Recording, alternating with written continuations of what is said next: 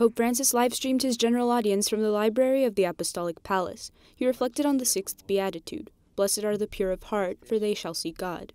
Per vedere Dio non serve cambiare occhiali o punti di osservazione o cambiare di autori teologici che mi insegnano il cammino.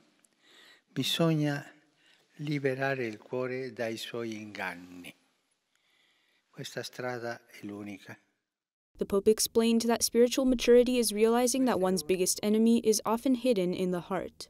La battaglia più nobile è quella contro gli inganni interiori che generano i nostri peccati.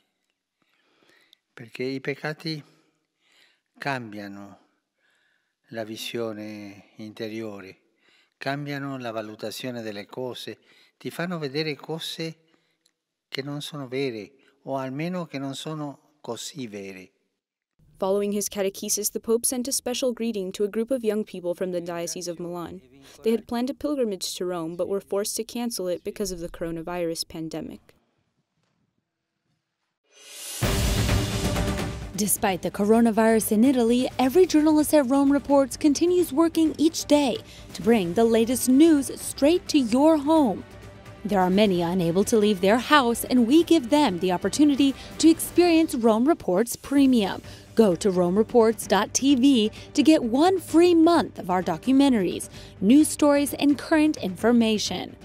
Download Rome Reports Premium for free now on your phone or TV and enjoy all the exclusive content today. Share this information with those you love most so news from Rome can reach every living room all around the world.